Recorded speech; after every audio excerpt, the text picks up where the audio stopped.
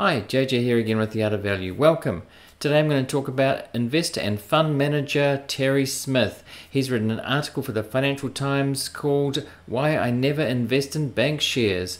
First, I'm going to talk a little bit about who Terry Smith is in case you don't know, and then I'm going to get into what he said. Okay, just quickly, Terry Smith runs a fund in the UK called Fundsmith. He's been investing for a long time. He used to be a top bank analyst, which is relevant to what he's talking about in this article. He also wrote a book recently called Investing for Growth, which I've read. It's a really good book. I really recommend it. I'm going to drop a link, a referral link in the description if you haven't read it already. It's much cheaper than a investing course, and you learn probably just as much. So now to the article. It's called Why I Never Invest in Bank Shares, Silicon Valley Bank and Credit Suisse Collapses Prove My Point.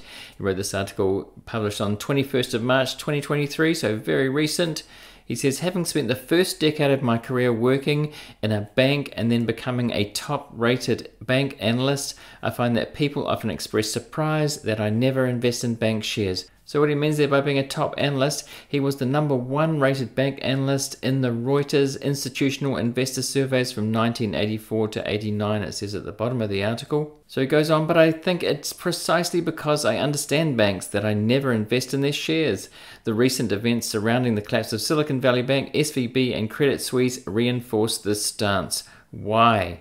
He questions. If you're not up to date with what happened with Silicon Valley Bank and Credit Suisse, I've made a couple of videos on that. I'll link to a playlist at the end of this video on YouTube and put links in the description to that playlist if you want to catch up on that. So Terry Smith says, firstly, I never invest in anything that requires leverage to make an adequate return. Banks have a small amount of equity to support their balance sheet. Here are the actual numbers for NatBank Group for 2022. So what he says is this: NatWest has £5 of shareholders' equity to fund £100 of assets. It has gearing or leverage of 20 times. And that's not unusual for a bank to have 20 times leverage. This is what they do. They use leverage. If 10% of the £52 of loans in every £100 of assets prove to be bad, then the whole of the shareholders' equity is more than wiped out. So he's talking about the dangers of investing in something with that much leverage. He says, frankly, long before that happens, depositors are likely to spot the problem and panic and cause a run on the bank, as we saw in Silicon Valley Bank.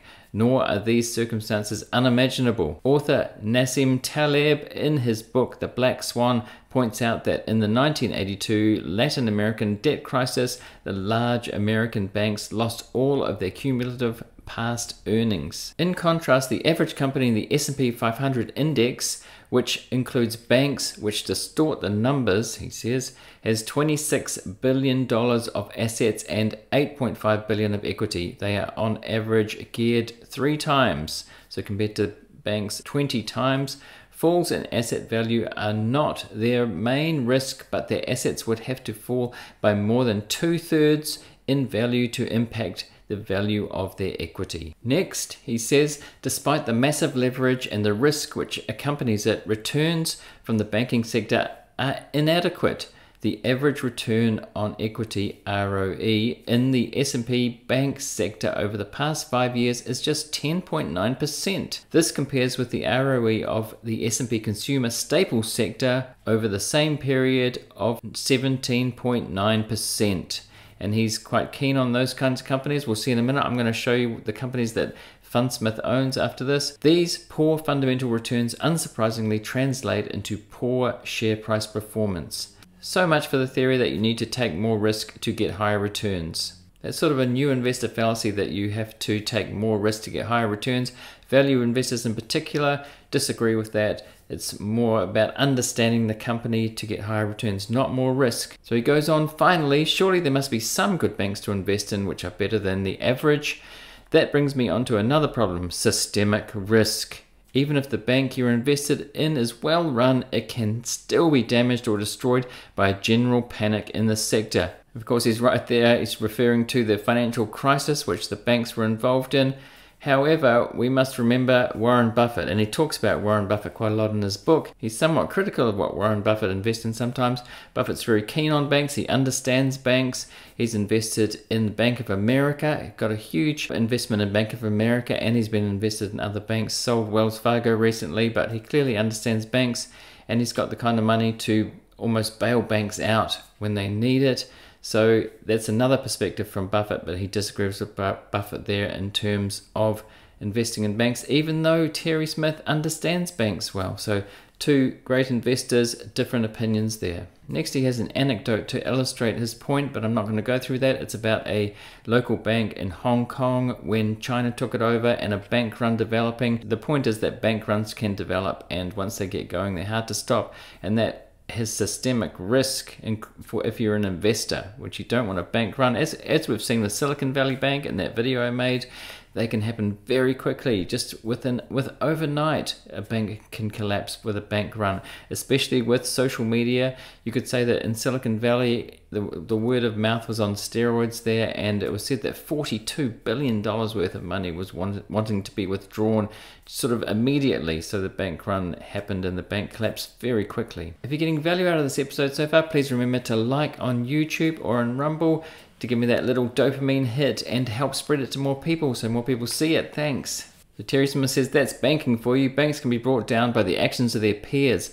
Look at what happened to some US regional banks in the wake of the SVB disaster. I've talked about that in previous videos as well. It's kind of they're trying to stop a domino effect to other regional banks like First Republic and other ones too. So they're trying to backstop depositors so that bank runs don't develop there in the US and regional banks. He says Lord Mervyn King, the former Bank of England governor, encapsulated this when he observed that it made no sense to start a run on a bank, but once one has started, you should join in. And people have said that about the Silicon Valley Bank, that really, if you're not, depositors aren't going to get their money back, which was a risk.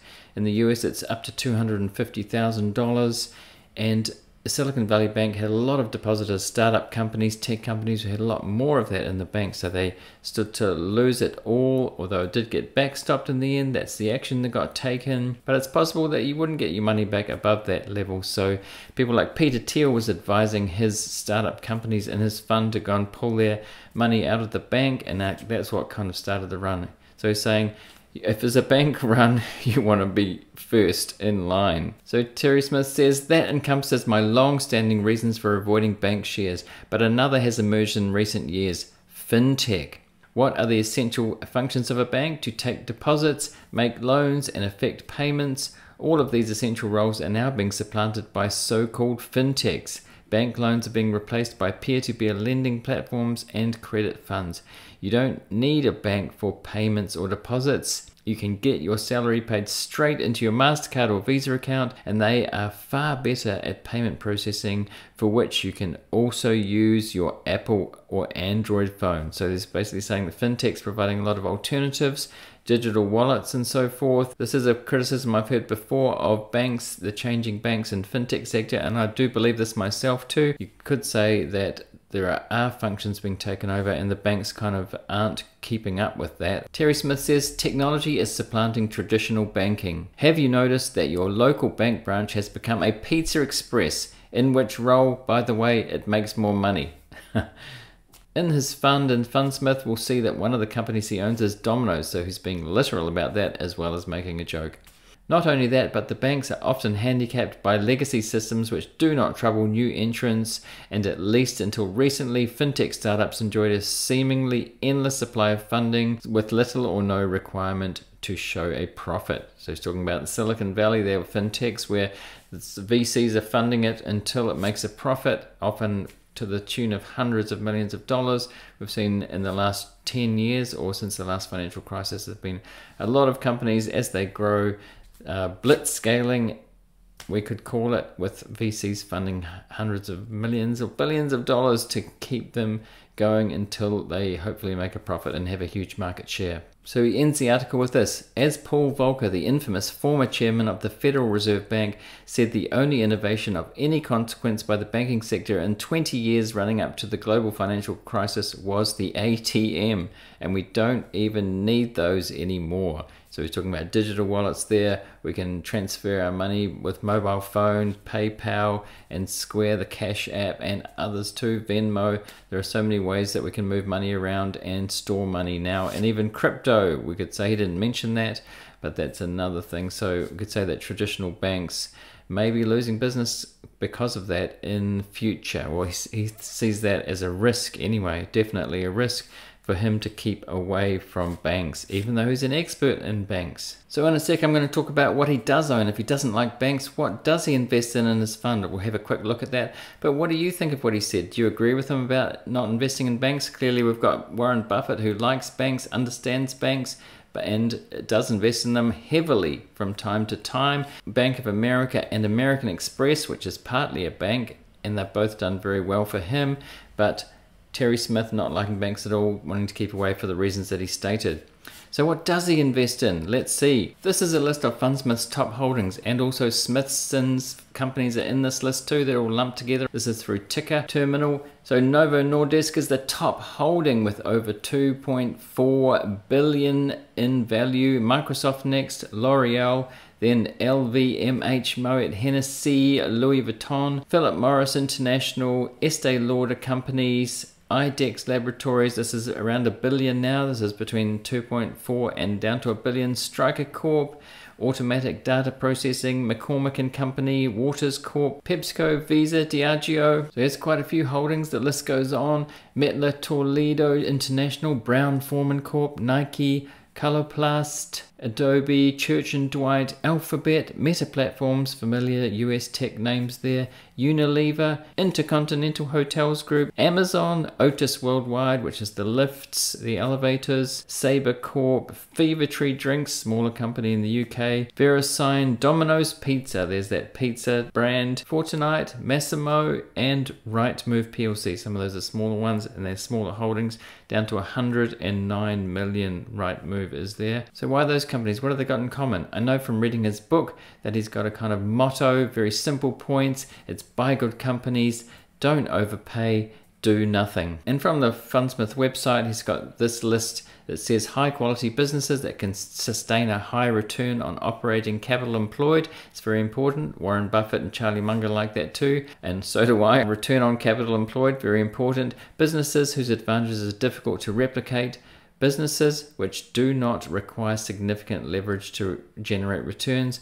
Businesses with a high degree of certainty of growth from reinvestment of their cash flows at high rates of return. Businesses that are resilient to change, particularly technological innovation. Businesses whose valuation is considered by the company to be attractive. The company being his company, the fund. So he wants to get good companies, really good quality companies that have already won at a good price. His book's called Investing for Growth, but he does have that Warren Buffett-like value philosophy as well. He wants to get them at a good price, so getting good companies at a good price, not overpaying, and then doing nothing, so holding them for a long time. In case you're wondering how he's performed, how his fund, Fundsmith, has performed, it has since inception got 496%, and that's annualized to 15.6%, whereas equities, the index, and he uses the MSCI World Index, has 270%, which is annualized to 11.2. So he's beating the market. He has been described as the UK Warren Buffett, although that phrase is slung around a lot, depending on who's doing well over the last few years, but he has done well over time. So if you got this far in the episode, maybe consider subscribing if you're not already on YouTube, Spotify Video, Rumble, or on your favorite podcast app. And I'll see you next time. Thanks for watching or listening.